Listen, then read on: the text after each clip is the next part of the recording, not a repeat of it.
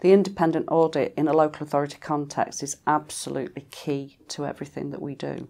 We've built this system on the basis of having an independent audit because we want independent validation that our teams are fit for purpose.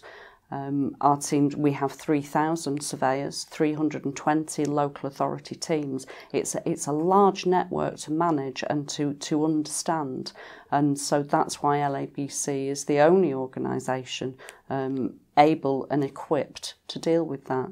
But not only are we able to provide the measurement and the standards, we're able to provide the solutions as well. So our learning and guidance team are able to provide that learning and guidance that complements so very well the ISO standard framework that we're bringing into local authority building control.